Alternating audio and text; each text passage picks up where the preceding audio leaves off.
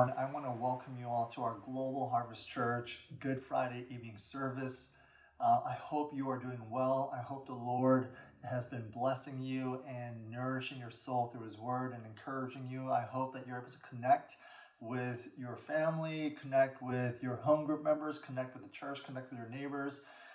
This is truly an opportunity for us to go deeper.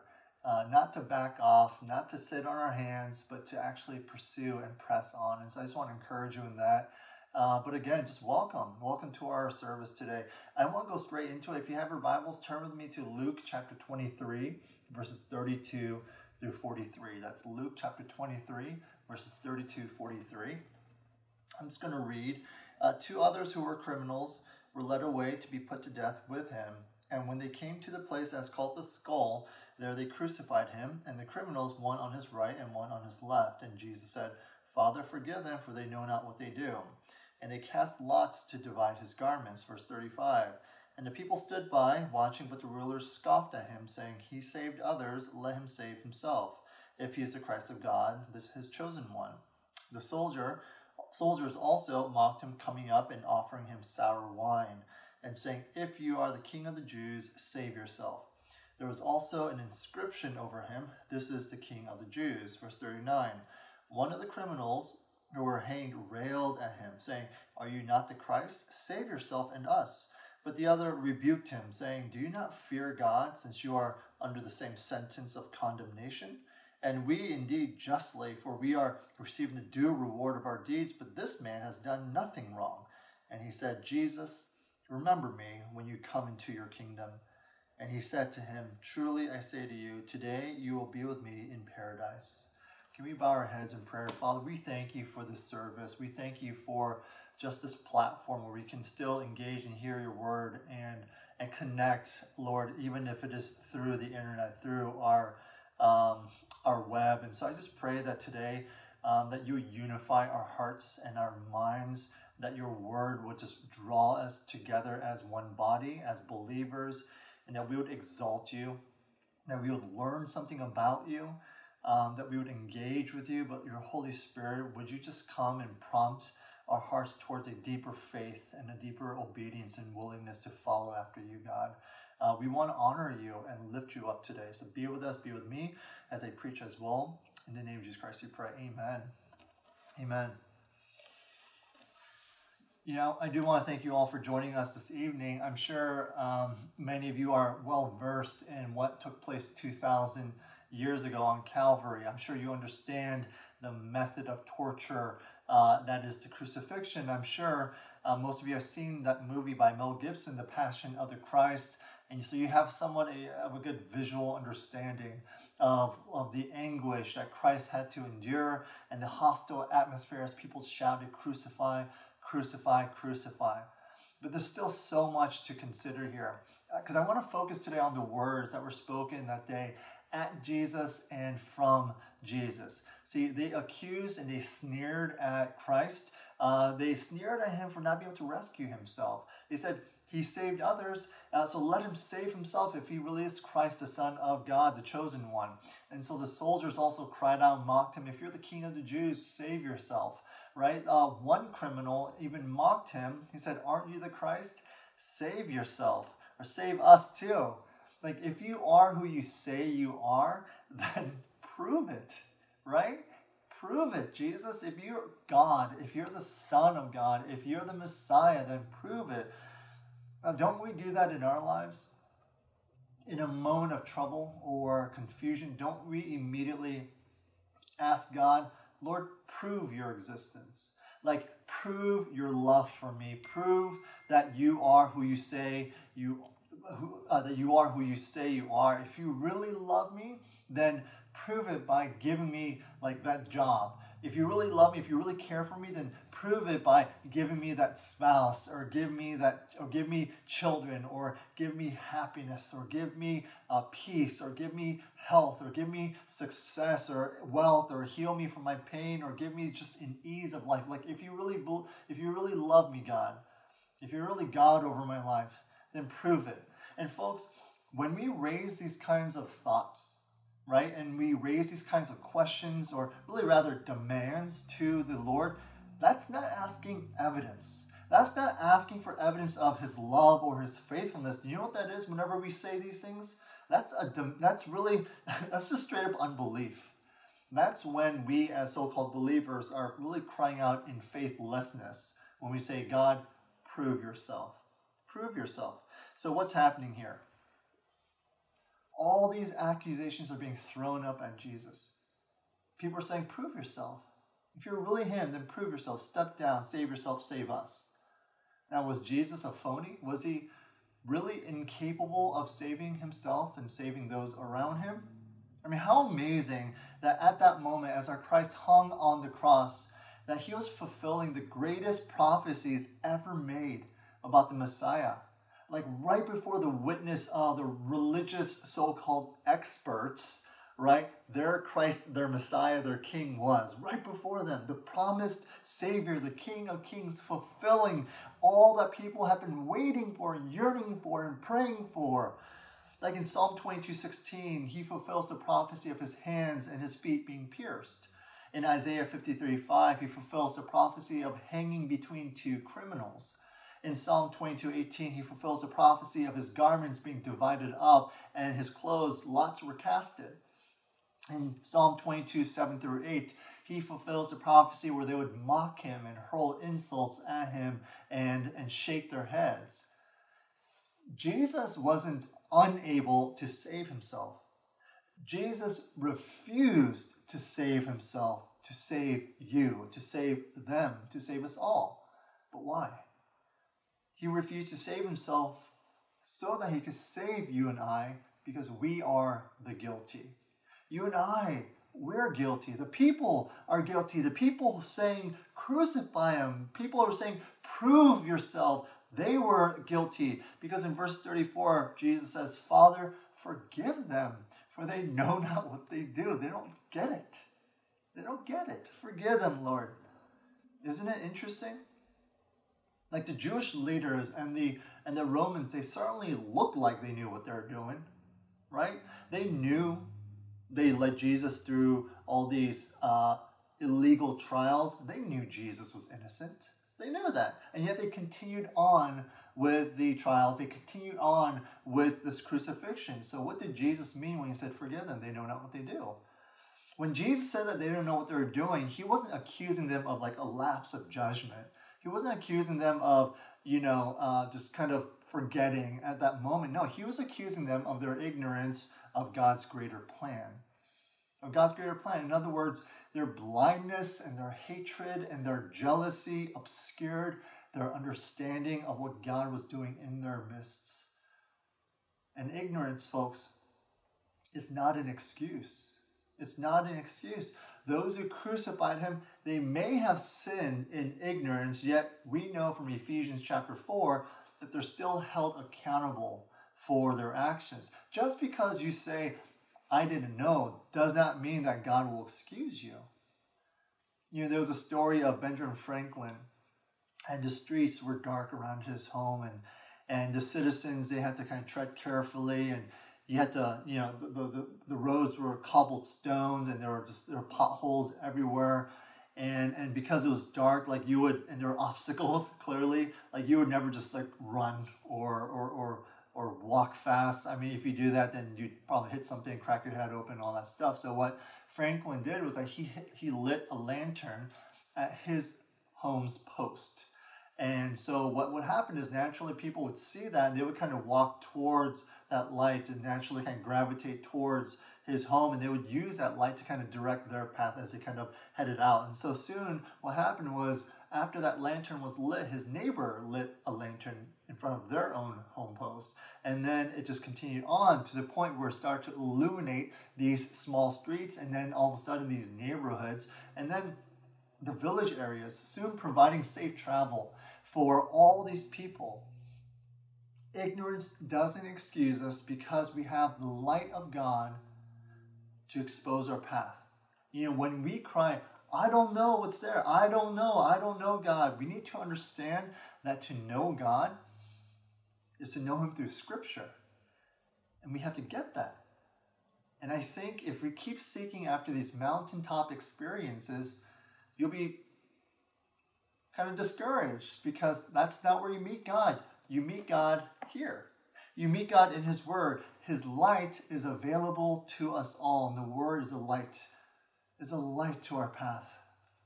Willful sins are sins, but the sins of ignorance are also sins too, without excuse, because willful or not, we know that there is no good person out there.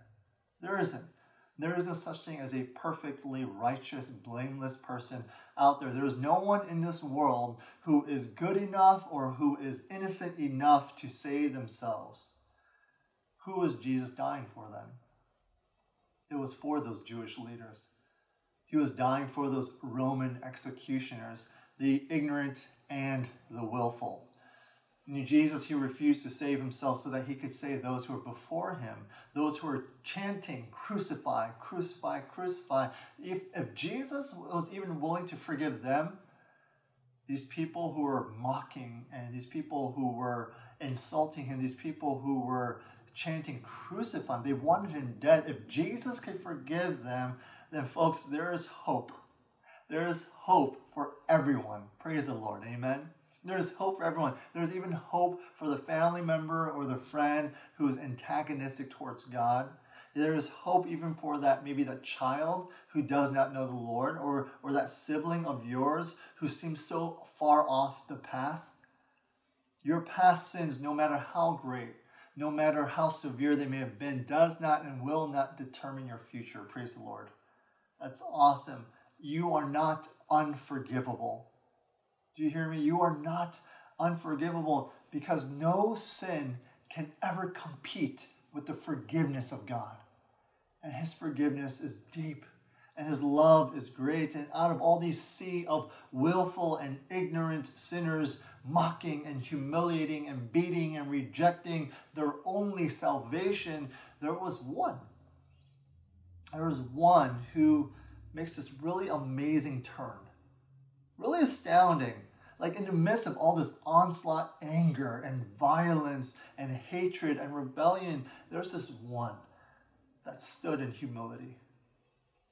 In verse 43, we read of Jesus' words to the thief. I tell you the truth, today you will be with me in paradise.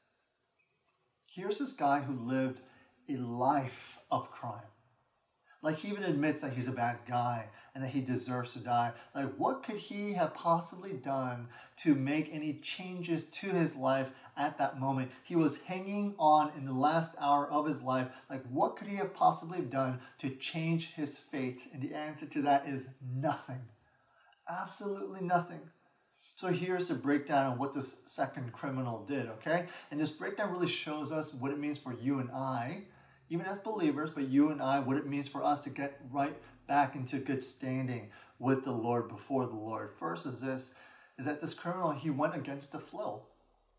Like it took courage to defy the influence of his friends and the mockery of the leaders, and it took faith for him to trust in a dying king, right? Like when you consider all that he had to overcome, the faith of this criminal is pretty astounding here, because here is a reminder that you and I, we have to stand our ground so we don't get sucked in by the crowd. The second criminal did not get deceived by all this talk, by all this mocking, by all the influence and the pressure of the people around him. Second, he rebuked the first criminal, saying, don't you fear God?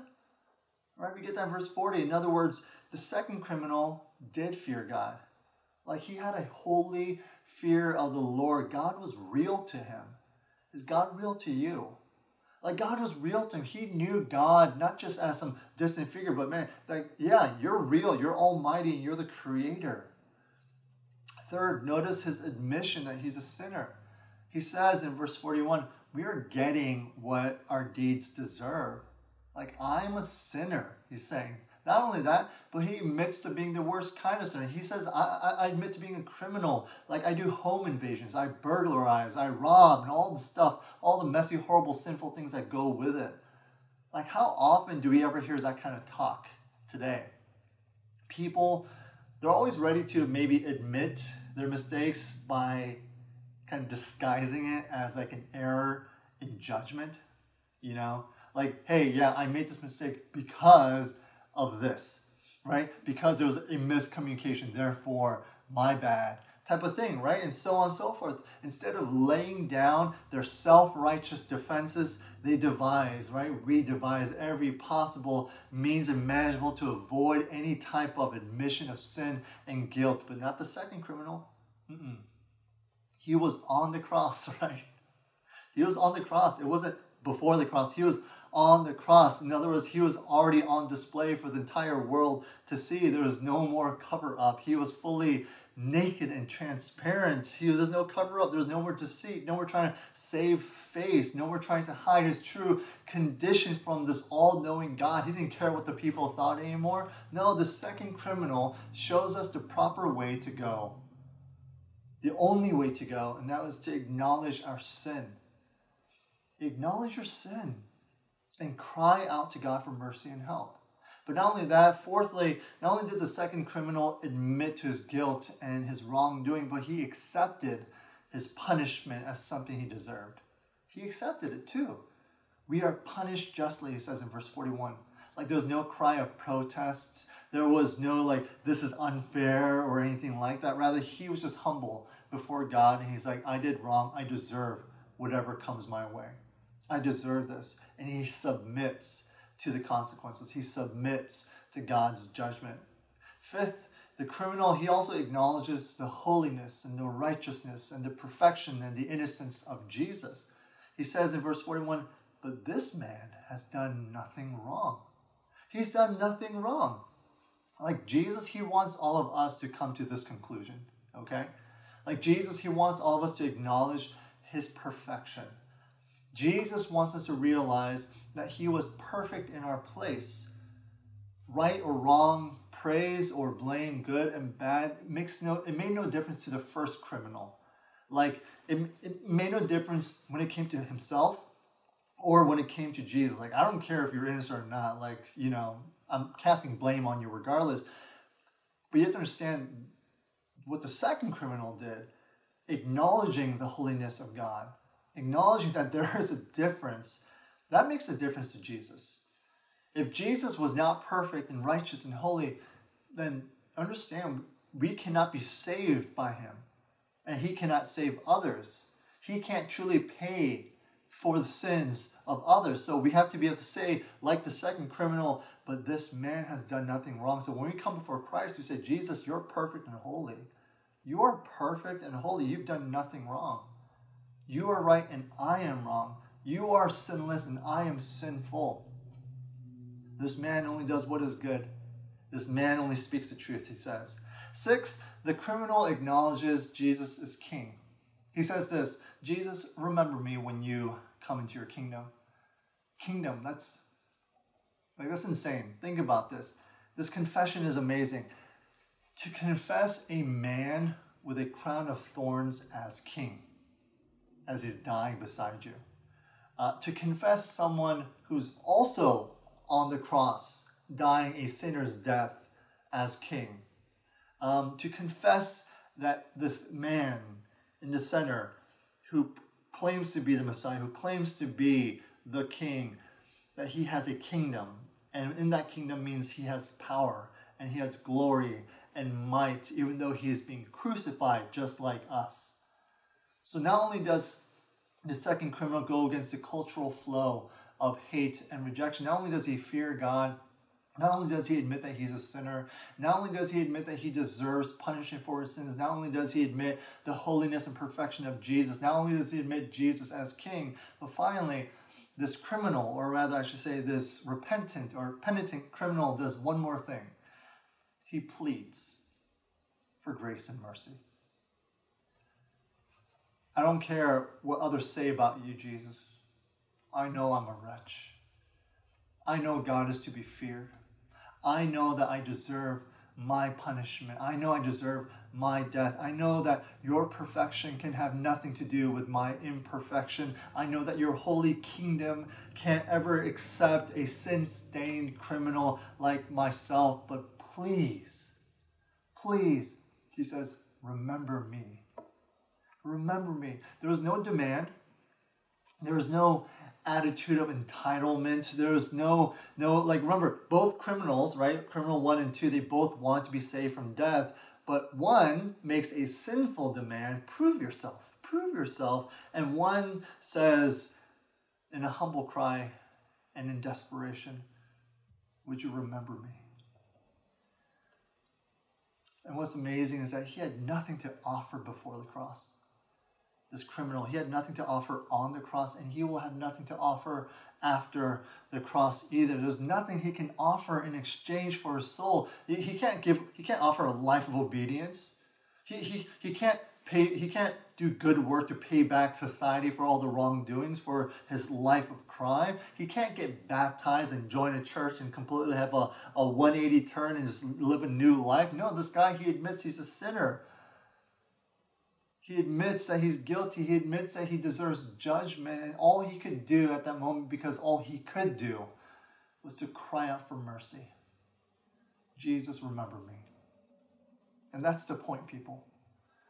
Jesus is not looking for people who think they can contribute to their salvation.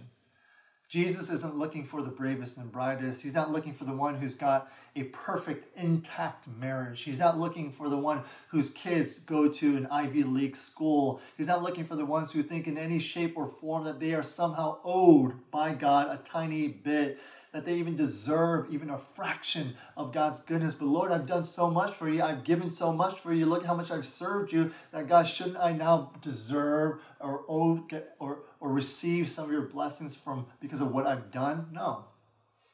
We are to look and act as that thief in the last hour of his life. You know, as believers, we are constantly called to come before him in desperation. And maybe that's where you are right now. Especially during this quarantine, going through what you're going through, maybe there's a helplessness that you are feeling. But we need to come before him with that helplessness.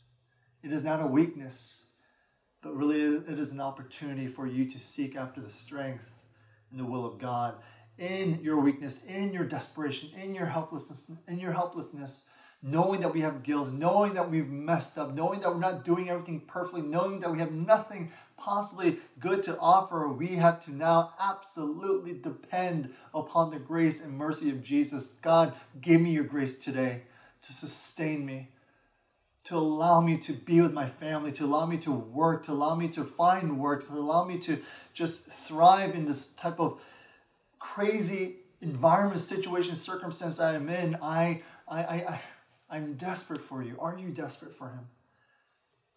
This criminal, he said, I know I deserve death, but I beg for your forgiveness. I beg for your mercy. Jesus, will you remember me? And maybe for some of us here right now, we're trying to live our lives by our own strength. That we think I'm still owed more because we compare ourselves constantly to other people, right? Yeah, if you do that, you need to repent of that. We should never do that. Comparative holiness is never a good thing. It is a self-righteous thing. It is a proud thing. It is a damning thing. Don't do that. Jesus, Father, forgive them. And then today you will be with me in paradise. And that really summarizes the good news of the gospel. Jesus died on the cross to forgive our sin and to give us eternal life. That's why Jesus didn't come down from the cross. He could have. But he didn't come down to save himself. He stayed there to die for you and me. That is what we call the commitment of Christ in our lives. The commitment, our lives, our souls, our everything. Right now, what you're going through, everything is in his hands. He stayed up on the cross for you and me. And so now, therefore, we can rest assured that same commitment is here for us today and for the rest of our days. He is here for you. Be encouraged, GHC. Be encouraged and know that the Lord is with you. I urge you now every single day, would you come before him and say, Jesus, would you remember me? And in your desperation, plead. And as you grovel in humility, say, God, remember me. I need you. I am broken. I have nothing to offer you but my sins. I have nothing to offer you but my own self-centeredness. Lord, would you take me? Would you lead me? Would you revive me? I need you. Remember me, O Lord. Let's pray. Gracious Father, we thank you again for this opportunity. And Lord, we just want to lift up these words to you. The gospel of Jesus, that you would remember us, and in your promise that you promised that we will be with you in paradise. And what is it that we could have possibly ever done to deserve that? And that is nothing. And yet it is by your grace and mercy that you saved us. Brothers and sisters, I want to give you just a few seconds to respond to the words that you've heard. Holy Spirit's prompting you. He's speaking to you. The words are challenging you as well. And I pray that the words would coax you back to him, and understanding that God is a God who forgives, and he's a loving God, and that he's beckoning for you. Come to me. I will remember you. I will always remember you. And now at this time, if you have your Lord's Supper, the communion set up, the elements of the juice or the bread or cracker or whatever it is that you have here, I want to ask that you take this. Again, this is for those who are believers in your household, whether it's your roommate or family members, but if they're a believer, they can join us. This is an open communion. And but if you have children, or if you have those who are around you who are not believers, who have not professed faith in Christ Jesus, let this kind of pass from them. Instead, to you, I want to encourage you to reflect on what you've just heard, and just ask the Lord, God, would you, if you're real, if you're true, not that prove yourself, but I want to know you. I want to be desperate for you. Would you open my heart to you, Lord? And so, with these, this is a time of worship, of self-examination. As we know, we do this every Sunday. But it is a time where we get to, as believers, examine our own hearts. I can't judge you. I can't judge the people around. You know what you're going through. And sometimes we even deceive ourselves too. So this is where we really kind of hunker down and dig deep into the recesses of our hearts and say, God, if there's sin in my life that I've disguised, or if there are things in my life that I'm harboring, Lord, I just want to repent that and release that to you. Maybe it's resentment, maybe it's anger, maybe it's frustration, maybe it's unbelief that you have before the Lord. God, I really don't trust you. It's been 4 weeks now, and I don't have a job, or I'm about to lose my job, or I'm just frustrated with my job or with my family or whatever it is. I just want to lift this up before you, God. Would you take this from me? And so, yeah, would you release that to the Lord? Examine your own heart that you don't come before him with a sin. And so let's take a moment and just kind of in prayer. I'm going to lead you all through this. Let's just bow our heads, okay?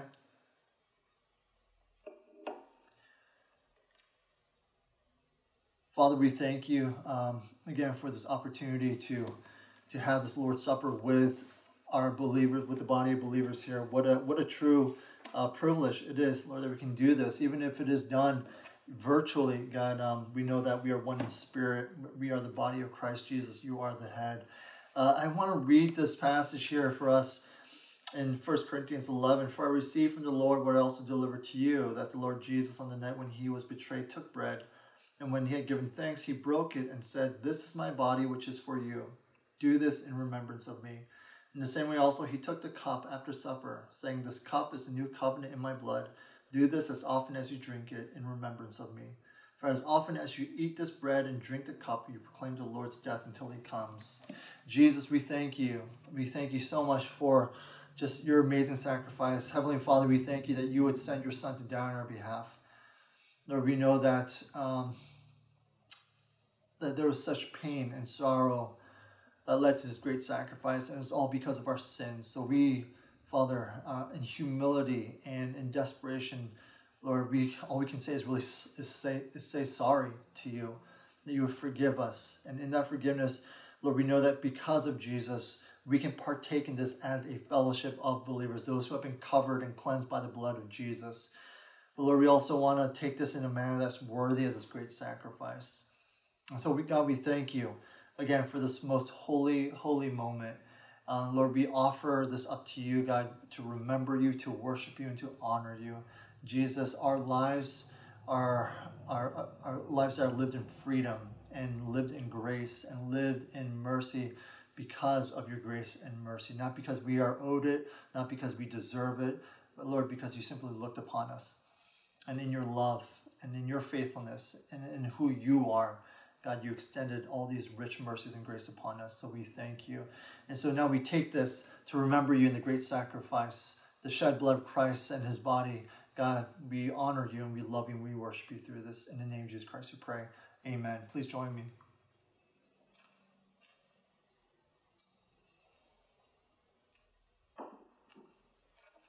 And now if you're sitting down, I want to encourage you to stand up. I would love to just do the benediction and lift you guys up and close in prayer. And I would also encourage you guys, even afterwards, if you want to sing a couple songs as a family before you end the evening, please do so.